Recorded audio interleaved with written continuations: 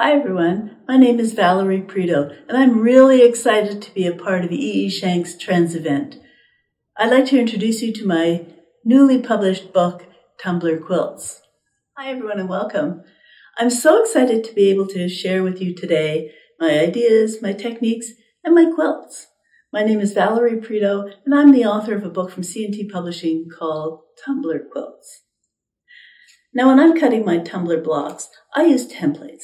These have notched edges, so when you align them to sew them together, they align really nicely. When you open them up, you have a nice straight edge, which means all your rows are going to fit together really nicely. You don't need to use templates though.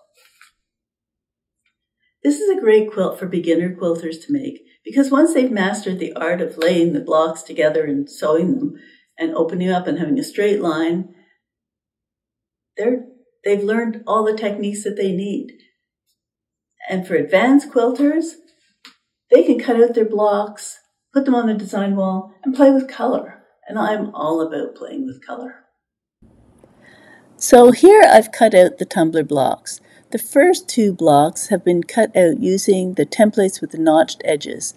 And in the center, this is the same two blocks sewn together. You can see they formed a nice straight line. The very last set shows how you would align them to sew if you're using templates that do not have notched edges. You've got about 1/8 of an inch at each end. This is how they have to be aligned so that they'll open up into a straight line.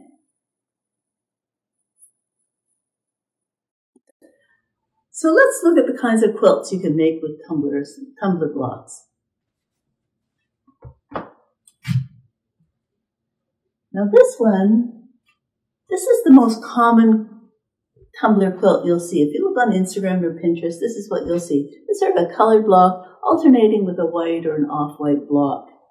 It's a great block to make because here I'm using the 5-inch tumbler template, which fits onto a charm square. And so it goes together more quickly. It's a perfect starter quilt, and it would make a great gift for a baby.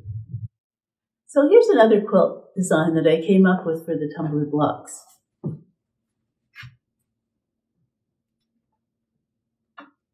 I basically arranged them into a diamond shape. Now you can use your favorite colors here. It especially looks good because it's offset by this very light background.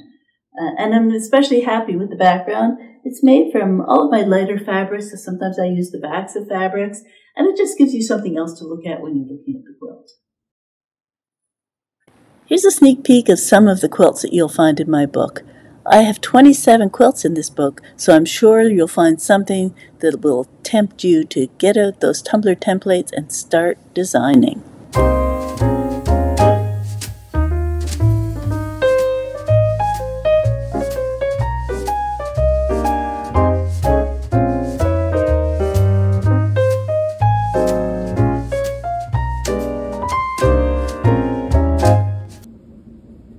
Well, I hope that I've inspired you to explore the tumbler block. My book is just brimming with ideas of how to use this block to explore design and color.